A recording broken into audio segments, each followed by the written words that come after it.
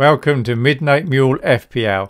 I'm Midnight Mule and this is the nice short video of the week where we look at what happened in Game Week 10 and what my plans are for Game Week 11.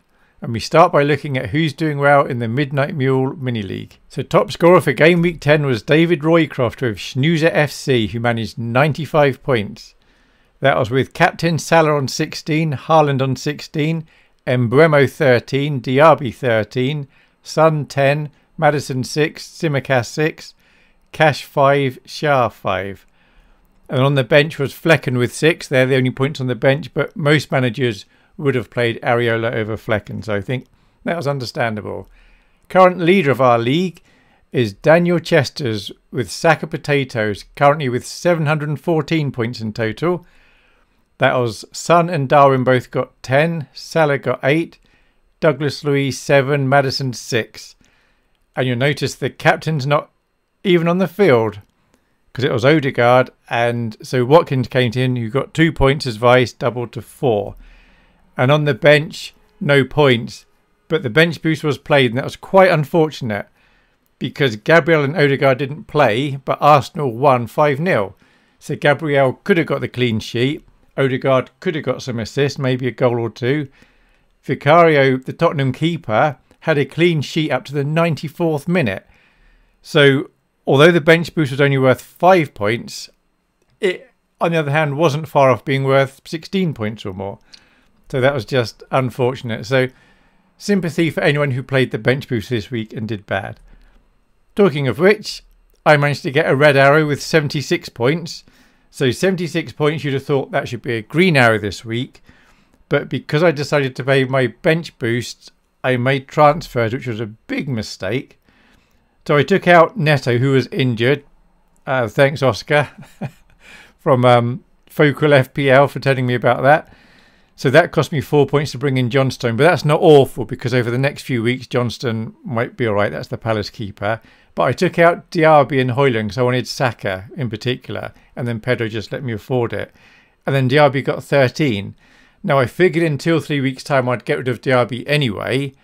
But if I didn't get rid of him for Saka, I would have got rid of Son for Saka. So anyway, in total, that cost me 15 points. So it wasn't a good move after all. So had I done none of these moves and bench boost, I would have got more points. So this is my team. This is what I did. Salah 16, he was captain. Darwin and Son both got 10. White 6, Maddison 6, and Saka got 6. Cash 5. But I bench boosted. Simicast got 6 and the other 3 got 1, 2, 1. So it wasn't a good bench boost. However, at least I got the bench boost out of the way. So what's going to happen? Most managers would bench boost game week 33, 35, 36, somewhere around there. But the game week before and maybe the game week after, their bench isn't going to be ideal and they're going to probably have money on the bench. Whereas at least I'll have a cheap bench. And this is me post-rationalising, trying to justify playing the bench boost already. But we'll see how it goes. It also means, of course, most people who bench boost later in the season, the bench could easily be worth, say, 20 points. So whatever my current rank is, it's always 20 points higher than it should be. So I'm going to take a big drop later in the season. But let's see how that goes. So 76 points in total. Game week rank of 2.3 million odd. So a red arrow, but my rank is actually very close to last week. It's only 1,000 different, 1,700 roughly different. But it's still a red arrow, still counts as not a great week. So I'm now 9 points behind the 1 million mark. I'm 154 points behind the overall leader. Now, if this was game week 37 going into 38 and I was 6 points behind, I'd be feeling pretty good. And I'd think, yeah, I can make up 6 points. And if I can make up 6 points every week for the next 28 weeks, then I'll win it. So there we go. So it seems like a lot, but if you divide by 28 weeks, it's not actually quite so bad. 923 of you have subscribed to the channel. Thank you very much to everyone who has subscribed and leaves comments and likes, etc. And most importantly, thank you everyone who watches these videos. So the FPL Gameweek website, you can go there, look at content creators and see where you'd feature. Top content creator is currently FPL Fran with 681 points. Somebody else I sometimes see, albeit because of Az, I like watching Az, is Mark Southerns, FPL Black Box, and he's got Number of the Beast for his current score. And in the Midnight Mule Mini League, there are currently, I think, 7 or 9 managers that have got a higher score than FPL Fran.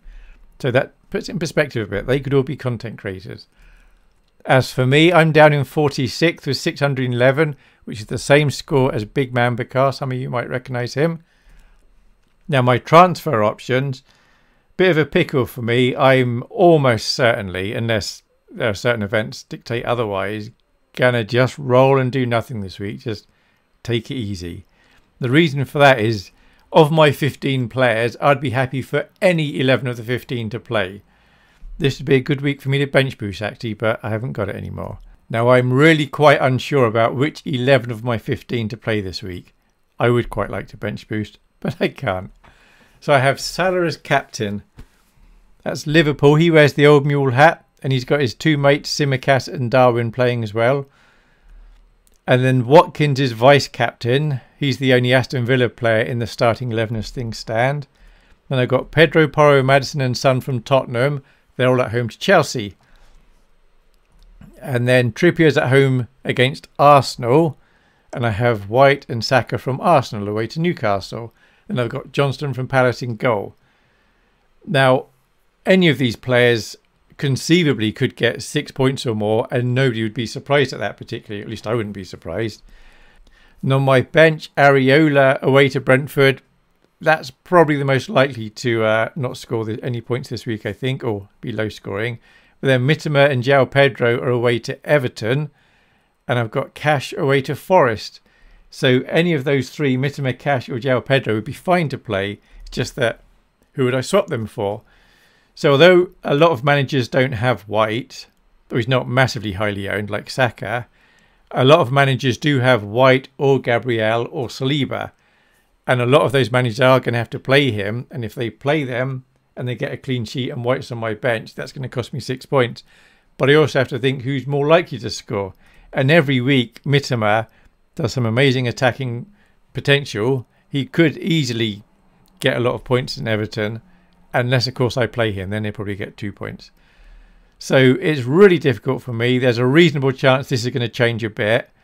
I think I'm definitely going to be playing Maddison and Son and Saka and Salah and Watkins and Darwin.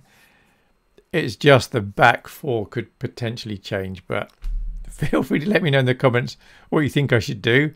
Last week, plenty of people were advising me not to bench boost, but I did anyway.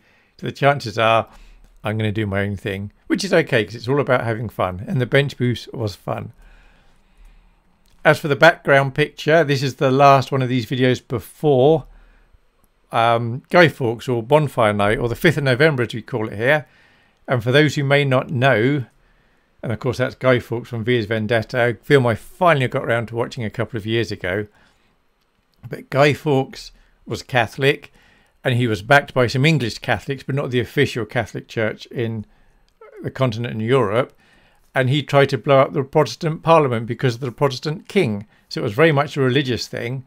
But nowadays with Bonfire Nights, Catholics and Protestants and atheists and people from all backgrounds just have a nice time watching the fireworks go up because they look nice. But anyway, that's why I've done this as the background.